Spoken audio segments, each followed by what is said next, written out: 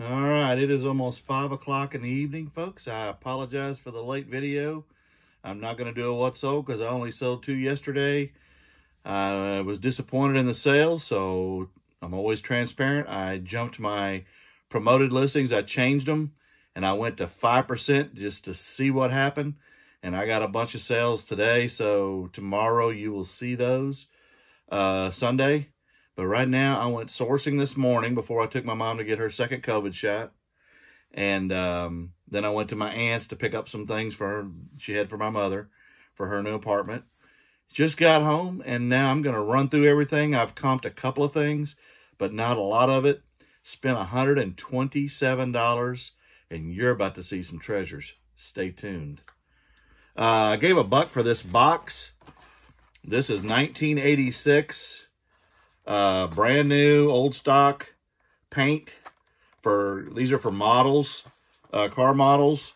I'm assuming that they're still good, but I don't know. You got to shake them up, and there's a bunch of loose ones in here, and they are all still wet. There's thinners and different colors, so I don't know, but for $1, I will take the chance.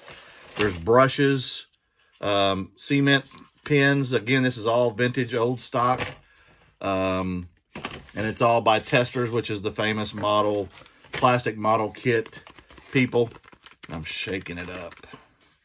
Yeah, it's all still good. And this is all from the 80s, folks. I paid $1 for the whole box, and there's a bunch of it. And that one's actually thinner, so I don't know why I'm shaking that one up. But I gave $1 for that box. We're going to move that out of the way because I need the room. I picked this up for $1 as well. This comps for about $25. It is also, this is 1987. It is the Screaming Eagles game. And I'm trying to tilt it so none of it spills out because the cover's not in great condition on the sides. But there you go. It is a Milton Bradley game. And there's some paper pieces, and then the planes, of course, plastic. 1987. I gave $1 for that. So that one I did comp, and it looks like it's about $25. I picked these up for $8, and I did not comp these again. Sometimes you just grab stuff. They are women's Nike athletic shoes, and they've got a pull string. I haven't looked at them. They're Nike free, but there you go. Those are like a running training shoe. $8. I got this for $1, and I just got through comping this. I don't have the cord, but I'm going to try to get the cord to test it. Untested, it's $50 on eBay, sold comps. Tested and working, $100 to $125. It is an Apple Newton eMate 300, and I paid $1. $1, folks. That's what I gave. And again, even untested, it is cosmetically in very good condition other than a little bit of dust. It doesn't have the stylus, but I got plenty of those. And again, I'll get the cord and test it, or I'll just sell it as is for $50, and I paid $1. These are plush figures I spent at this it was a yard sale, but it was an estate sale. The lady's or the son's mother passed away a week ago, and everything was a really good deal, and you're about to see. I've spent $22 on everything you're about to see. This is 1998 Tigger, and it is a talking figure. And again, I'll put batteries in and check that out. This is a Gumby piece from Namco from 2000, and I love Gumby and Pokey. This one is from Play School, and it is 1990, and Mr. Ernie. So plush, plush, plush. And one more. This is from the 80s, from 1983. It's a Care Bear. Needs a little bit of cleaning, but I'll take that from 1983. I think that's it for the plush. Found some t-shirts. This is a single stitch on Reebok, 2XL, single stitch, part of the $20 bundle deal. This is Shaquille O'Neal, Orlando Magic. And that's a really cool shirt. And again, it's single stitch. And I haven't done the total valuation because I spent $22 on the whole box. This is Bravado from 2000. So it is vintage. It is not single stitch, and it does not have a neck tag. It is Bravado. It's Michael Jackson Thriller. And anytime you find a Michael Jackson t-shirt, I did comp this. There was a sold comp for 20 bucks. Again, I probably paid less than $1 for that. These two are not as old, but they are also Michael Jackson, and they are from his last show he was working on when he passed away 9 years ago. This is it. And again, I'll wash those, clean those up. And the last of the t-shirts is also Michael Jackson. This is it. So they're at least 9 years old.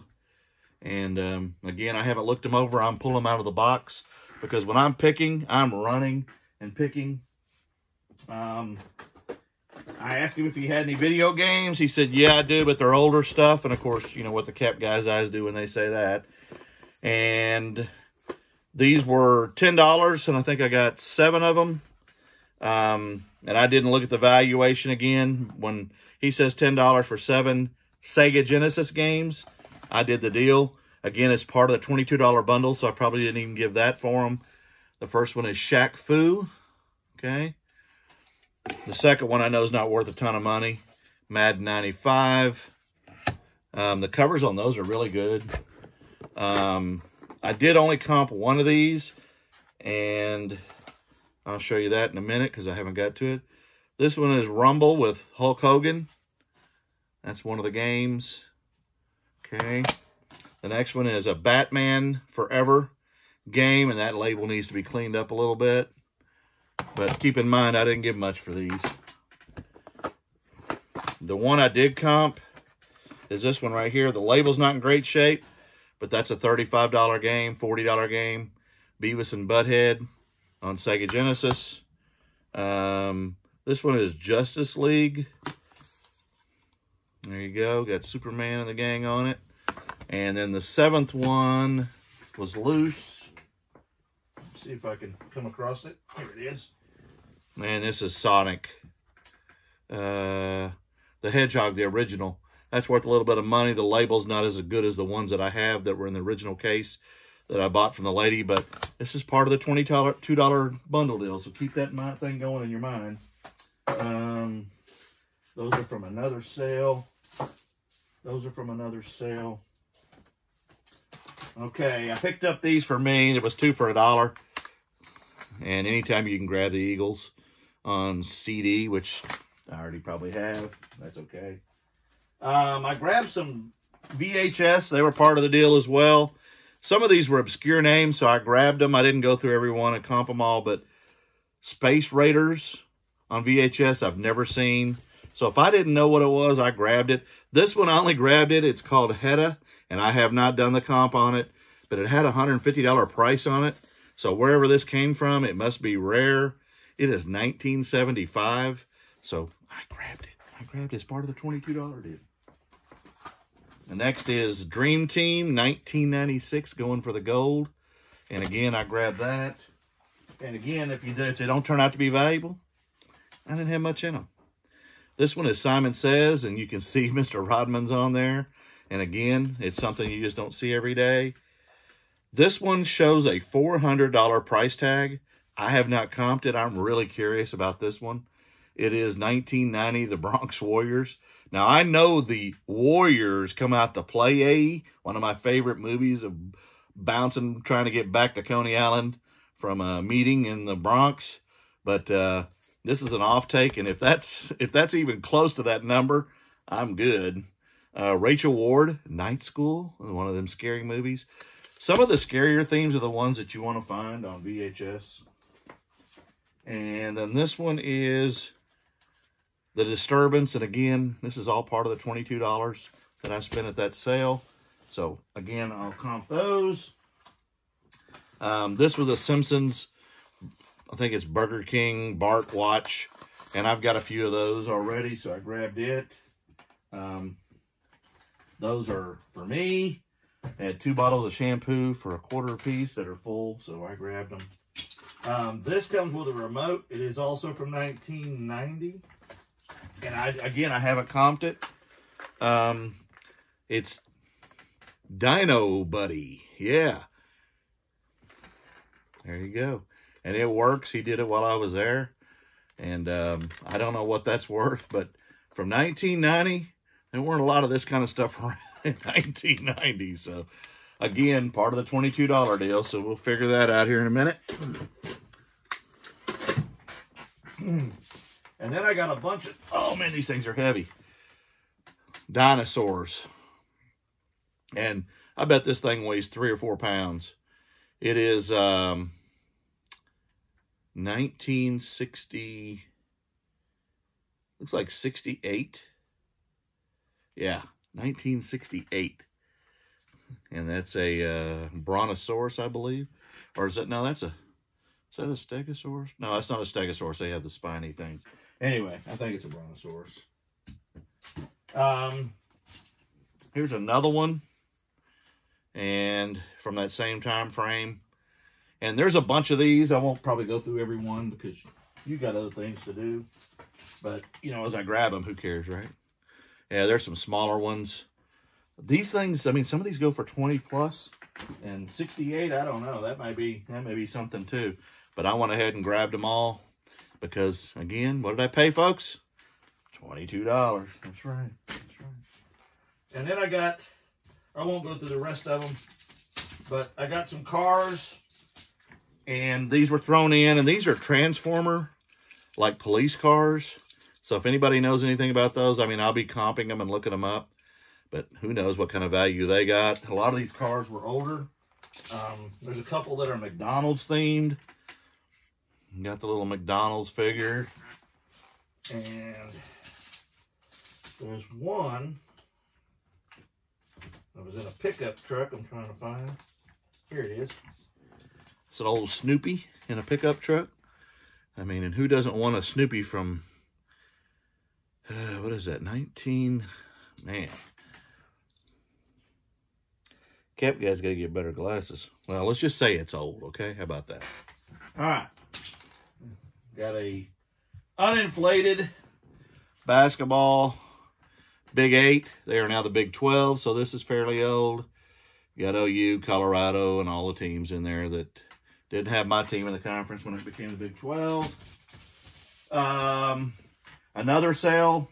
Oh, and I picked up 3 of these Oklahoma Land Run 1889 mugs for $1 a piece. And I got these 2 for $5. He had them for $5 a piece. I just picked up these 2. I don't know if they have any value, but it's no big deal if they don't. I know there's other stuff here that I'm missing. Oh, this was $1. An old Chicago Bulls pennant. And I haven't comped this to figure out the price. But you can see that's pretty cool. I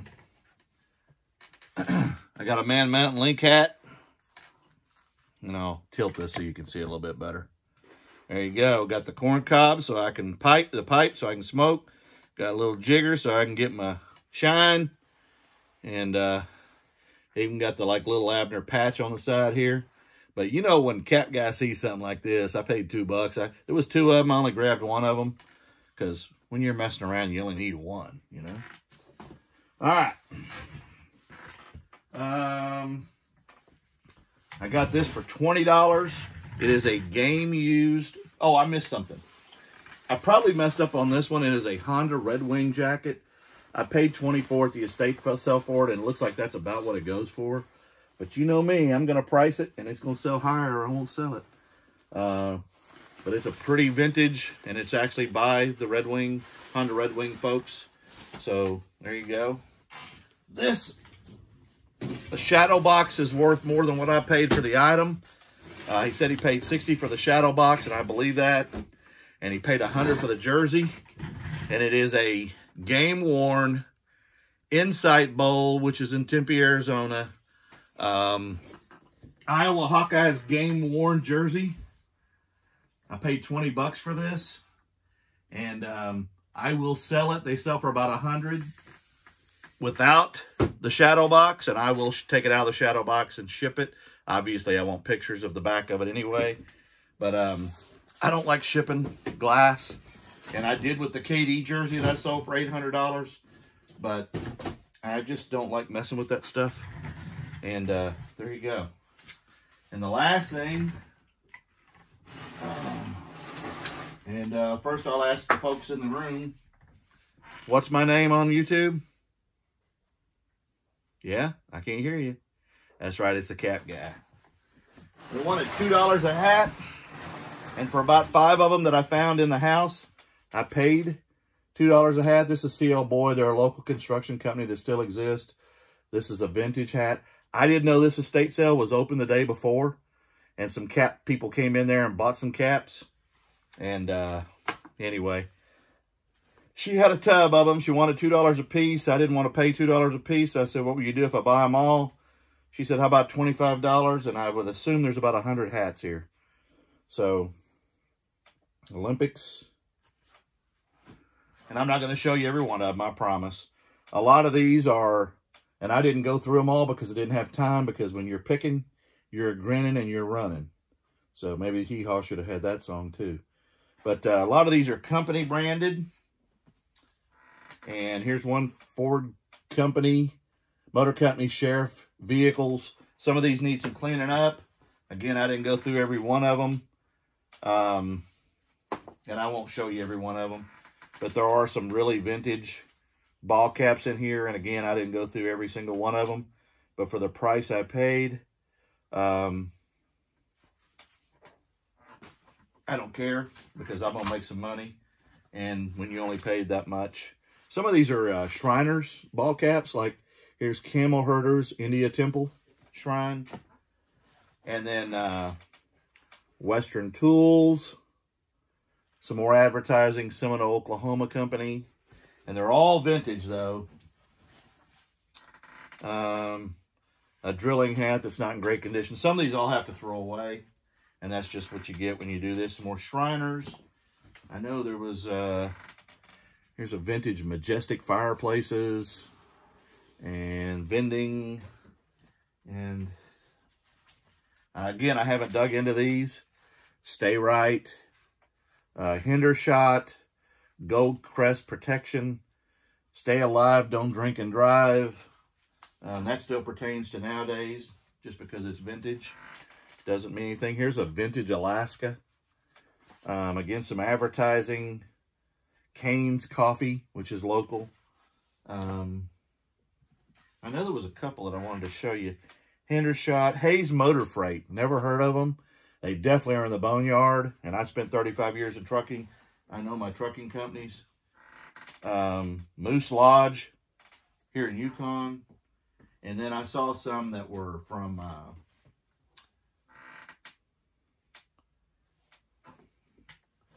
trying to find it. Here it is. That's another Western Tools. And I haven't looked to see if there's any three stripers. Here's Moog. And a lot of these are advertising.